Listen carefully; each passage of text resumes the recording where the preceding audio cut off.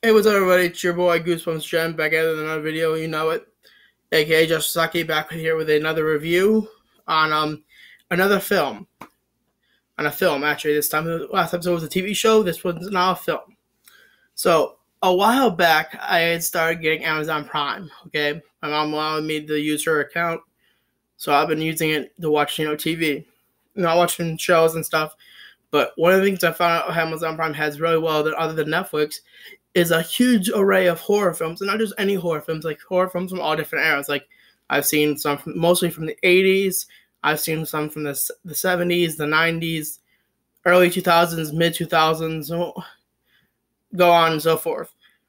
2019, and one of the videos I saw on Amazon Prime, movie that I actually reviewed, it was called Heidi. I'm not sure if you've seen the review. If you haven't, go check it out. But anyways, one of the movies I saw, and they had made a trilogy of that. I really only knew they only made one until I watched a review by one of my favorite movies or film reviewers, Found Flicks. By the way, great guy. Go check out his channel. He mainly does horror videos, and he does like ending explains, and he basically goes through the entire story, and then finally explains the ending when the ending goes on. But I found out from him that there was a sequel. There's there was a trilogy, so there was three films after the first one, or two films after the first one. But back to what I was saying. Basically, this movie is called Hell House LLC. Basically, what it's about, takes place 4 years after an event that happened in upstate New York at this company. This group of people make horror like haunted houses, attractions for Halloween, and get a bunch of people to come in and stuff. And they hire people to be monsters and stuff. And it was they really do go all out. So this year, in the year 2009, they decided to switch it up and stop doing New York City where they're all from.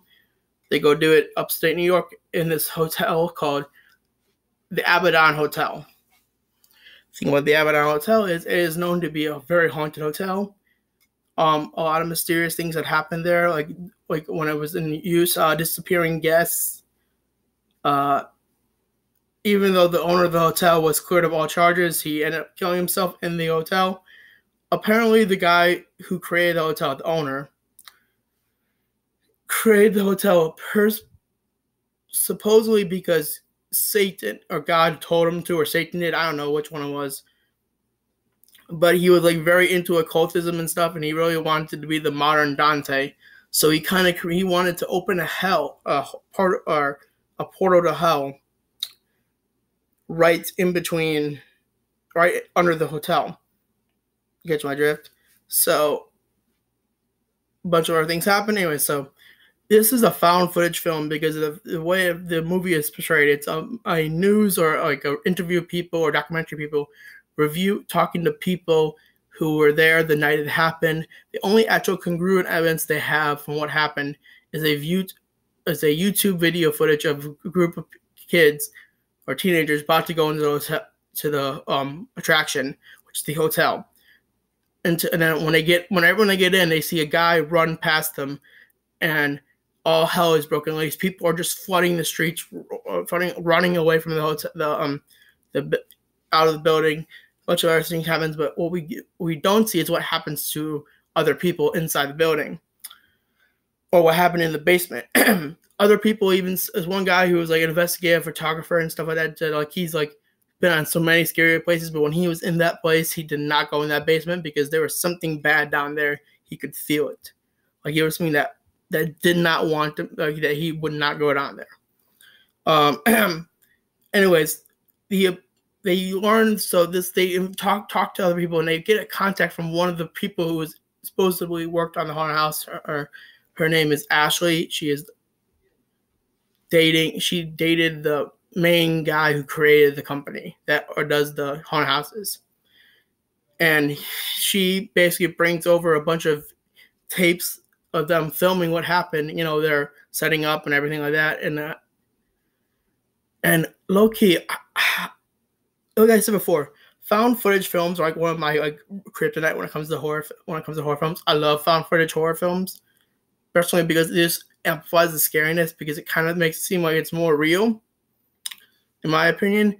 And if all of you don't know about me, is like when I was a little kid, I used to be afraid of clowns. There are so many clown scenes in this movie that I even like started the old claustrophobia problem started to come up a little bit. Like oh shit, come on, we just stop the clowns, please. But personally, my favorite, it was a great film. I can't wait to watch the second one if I can be able to watch it. But I don't have Shudder, so I need to get Shudder to watch it. Second one. The third one I can rent on Amazon Prime, which I don't think my mom will allow me to do, but I'll probably ask her to do if I can do it. But the other ones are pretty much like all I gotta say is the only good thing about this, the only bad thing, or the bad thing about it, well, technically not the bad thing. Sarah, the one main character that they're interviewing, is actually dead this entire time. She died in the end of the film, or at the end of the night, on that night in 2009 in October. In the house, she was murdered, supposedly by her face being smashed with a video camera repeatedly by one of her friends.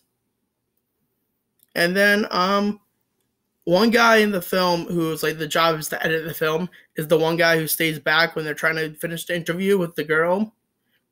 He has to edit the footage. He calls the lead interviewer while they're at the hotel. They'll leave the hotel like that. She's dead and she's not really like that. They're tricking you, you know.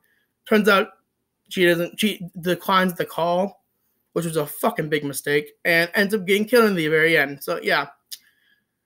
Can't wait to see 2, because 2 looks interesting as well. I can't wait to see 2, really I do, because honestly, Hell House LLC was a great film. If you have Amazon Prime, highly recommend going to watch it. I think it was like an hour and 35 minutes. Shit was scary to the like yeah, it's a little slow to begin with, but like they actually like rev up, like, you know, they establish the the relationship between the people, the main characters, and everything through the movie. But it's a really good film. I honestly felt like I was on my edge of my bed in certain scenes, because I was like shit. I haven't done this in a while, but there was one moment where the guy's sitting on a bed about to go to sleep, and there's a girl in the like a legit woman / little girl sitting on the wall, and every time he moves, she gets closer. I had literally pulled my pillows over my eyes, like, oh God, please, just like it was that like tense and scary. This movie was good. I swear to God, it was good. The first movie came out in 2016. I think the second one came out later on 2017. The third one came out 2019, so this year. Hopefully, it's a good film. Now I need to go check out. I'm gonna go now, guys. Goosebumps is out. Peace. Thanks you all for watching this video. If you haven't done, if you haven't get a chance to if you have Amazon Prime, go check out Hell House LLC. You can watch a bunch of horror films on there for about free. So just go browse the Amazon Prime's list, because I'm going to say this. Netflix has Amazon Prime has one thing better than Netflix. They update their shit regularly. Where Netflix always has like the same films. Like once in a while, you'll get new films. I guess I'm gonna put this right here. Netflix's horror list is lacking, where Amazon Prime is like, you know, stacked to the teeth. Like, comment, subscribe, guys. If you made it to this far in the video, please subscribe. Thank you very much for watching.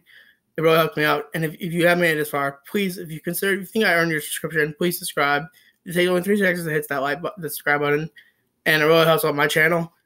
Goosebumps is out. Peace, y'all. Have a scary night.